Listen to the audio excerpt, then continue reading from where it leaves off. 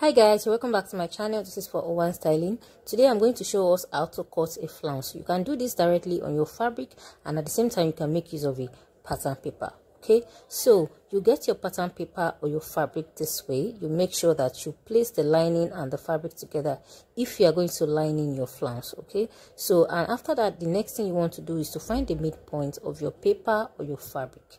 By folding it into two this way, you can simply make use of your tape rule and your chalk to mark and measure the midpoint, but to make it faster you can simply just fold it just like the way I'm doing. The main purpose is just to have a crease line so that we'll be able to trace out the lines. Okay, so here you're going to trace out the vertical line and the horizontal line just like you see me doing. Okay, this is just there to guide us to have an even measurement on both sides. Okay, because we are trying to create more or less like a spiral shape. Okay, so the next thing you want to do after this now is to decide on the width of your flounce. How wide you want your flounce to be. It can be 3, 4, 5, 6 depending on how you want it, but for this one I'm going to maintain 3 inches. Okay, the first thing you want to do is to make use of whatever value you decided to make use of. You mark it on all these lines just like you see me doing.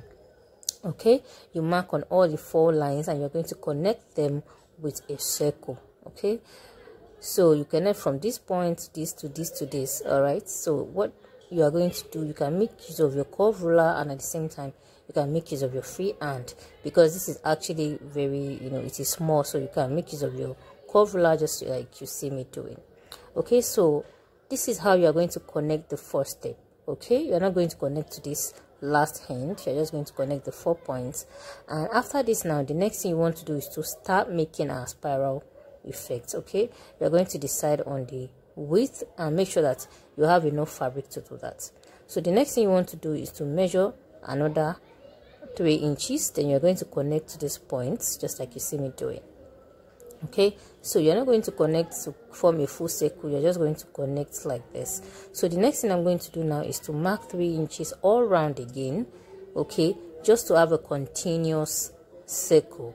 All right, so that is what you are trying to do, and you are going to do the same thing. So from this point you're going to connect from here back to this 3 inches and back to this one here and also to the top, and continuous like that.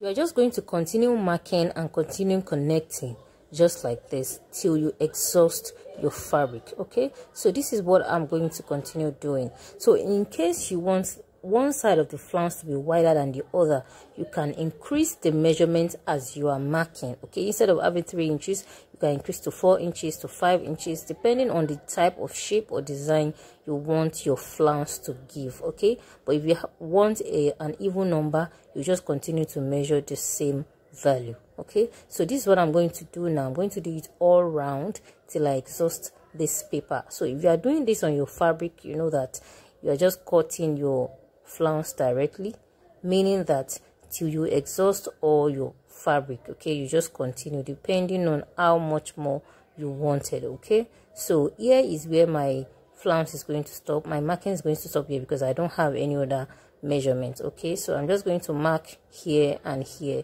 because I still have a little bit of space.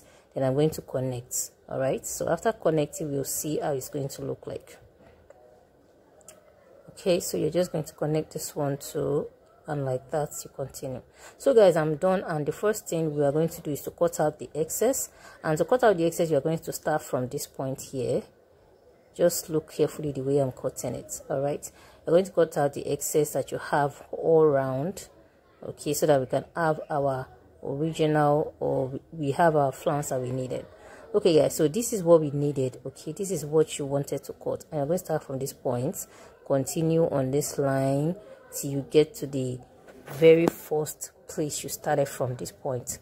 Okay, so just pay closer attention to what I'm cutting, and as you can see, it is a continuous cutting. It's not going to have a joining. You're just going to continue like that. So that is different between a flounce and a peplum. Okay, all right guys, so when you get to this point now, you're not going to continue as a circle, you're just going to cut it out like this to this point, just to cut it out, because of course we can't continue again because there's nothing else to cut out. Okay, so guys, that'll be all for the cutting. And here you have your flounce. So if you are doing this directly on your fabric, you will definitely have your lining underneath. You pin it together so that, you know, it's just to make it easier for you. All right, so guys, please, if you find this video interesting or helpful, kindly give it a thumbs up, like this video, drop your comments in the comment section, turn on your notification bell, and please do not forget to subscribe to the channel. So this part is where you're going to join to wherever you want to fix your flounce to.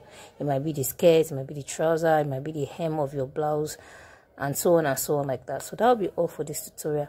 Thank you very much once again, and till next time, we'll meet in my next tutorial. Bye bye, and take care of yourself.